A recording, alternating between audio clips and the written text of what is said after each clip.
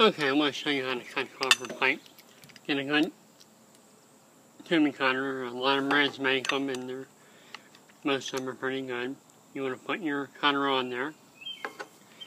You want the two wheels lined up on your pipe, and then of course the cutter is against the pipe. Once you get it snugged up, just rotate that one time. Another quarter turn. Rotate it once. Quarter turn. Rotate it. Quarter turn. Rotate it. Now when you're cutting half-inch copper, you can hold it in your hand, and it's not that hard. It's with the bigger pipe. You may need a pipe vise. Okay, and there you have it. It's cut. There you go.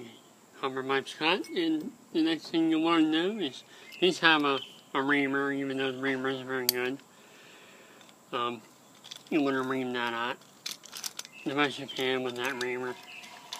They do make better reamers, but with copper pipe, you usually don't distort the inside all that much. With black iron, you really distort the pipe, and that's when you need a good reamer to ream it out. But there you go, it's cut. We reamed that out with our cutter.